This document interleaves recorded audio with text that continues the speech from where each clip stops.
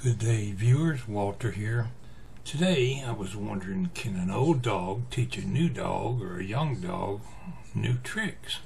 And you've heard the expression, can an old dog can't learn new tricks. But today we're going to see if an old dog, namely me, can teach a young dog, namely some of you, a new trick. I'm going to show you what I've been working on here lately that some of you creators out there might find quite interesting. Okay, my friends, today I'm in YouTube. I'm right here on the YouTube homepage. So let me click and let's go over to YouTube Studio Beta.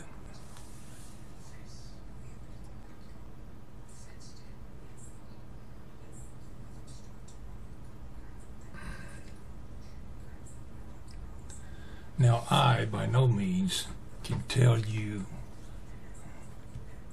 with any great authority on how to do this, but I'm going to teach you enough that you can get interested in it and perhaps learn yourself. Now, I made some changes to a couple of my videos today that you as creators might find somewhat interesting. I just scrolled down here and picked one at random. Let's see, I think I went to... well, let's take this video right here. NS Train M18 departs Jenkinsburg. I'll click play the video first to show you the changes that I made. You're real fan with Walter today. Alright, this train coming on out of the pocket here at Jenkinsburg. Gotta stop the sound, I can't hear myself think. I'm going to show you what I did to this video that many creators will find interesting. Now, right now, rather than put you through the torture of watching a whole video of something you've already seen, I'm jumping up here to about the, let's say, 7-minute and 20-second mark, and I'm going to start playing from there. I can unmute it.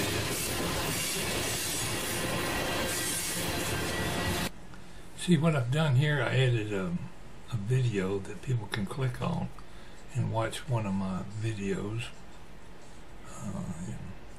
Over here is a video they can click on and watch my most recent video. This one here was one of my real offending with Walter videos. I see right now I should have moved it up to the top instead of overlapping part of my picture. But I'll just show you anyway. So you're a viewer, a first-time viewer of this video, and you get to this point, you can see the video's almost over. So maybe you'll be interested in watching my most recent video. You click that.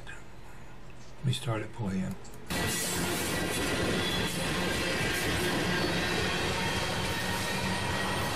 Anyway, when they click that in the video, it'll take them straight to that video.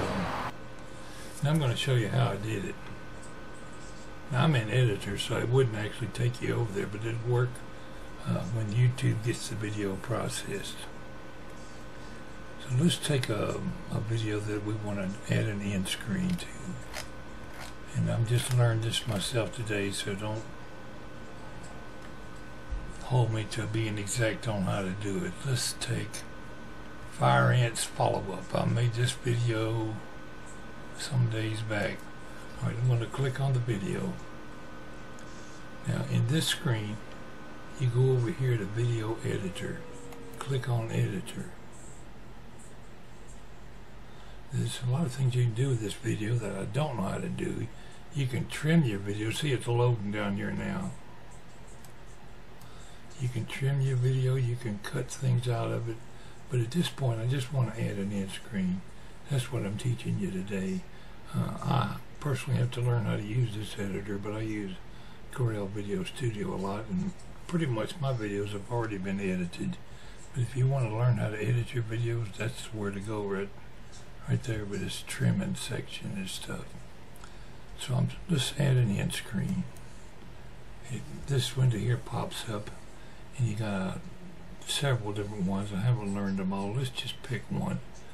I can add 2 videos, a playlist, and 1 subscribe button. near the end of the video, which would probably draw some people into watching some more of my videos. So let's click that one and click apply. So this screen here is getting close to the end of your video. Looks like I can we'll try putting that video down in that bottom left hand corner where the house is. This round one here is a subscribe button. Let's put it over there. And the video best for the viewer. YouTube can pick one out, or you can pick one of your own videos that you want to promote. I'm just going to let YouTube pick out one best for the particular viewer to watch. Now I'm going to click save. No, I don't want to click save. Let's go to preview. Where the heck is preview? Well, you can do preview when you're editing your video. I don't know if you can do preview here or not. I'm going to click save. Saving these changes will cause your existing video to be updated. The action is irreversible. It may take up to a few hours to process these changes.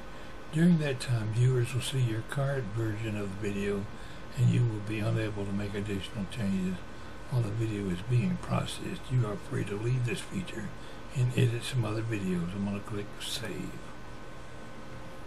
Video is being processed. In a few minutes, or however long it takes YouTube, this video, Fire Ants Follow-Up, is going to have an end screen. And I'll show you. Next, I'll show you the video with the end screen added. Alright viewers, it's only been a very few minutes and YouTube has already made the changes to my video. I'm back in my video editor. I'm back in YouTube Studio Beta. I'm going to play the video for you and show you the changes that I made to my video Fire Ants Follow-Up. So I'm going to click play, and I think some of you creators will find this one very interesting. Well worth your time to add these end screens if you're trying to promote your channel. I've got to stop this commercial first. So at this point I'm just going to stop the video. You don't need to watch the whole thing. Let's jump down here to about 8 minutes and 6 seconds. That's pretty close to the end of the video.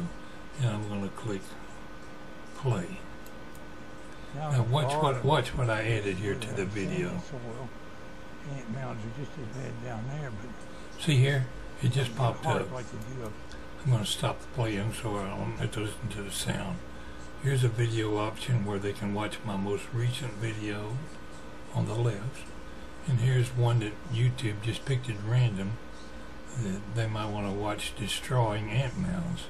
So let's say at this point they realize they're close to the end of the video and this one attracts their attention. So let's say I'm going to start it playing again and then see if we can play that video. Up here, the Georgia Clay. See, it jumped right into that video, and so you intrigue viewers that are interested in watching your video to watch another of your videos. And I kind of like this option. I'm going to work on several of my videos to add in screens to them. Maybe one of these will learn how to stop the sound so I won't be talking over myself. But anyway, you get your general trend of what I've done here. And I hope some of you find this interesting and get out there and try to add in screens to your videos. Thank you for watching, my friends.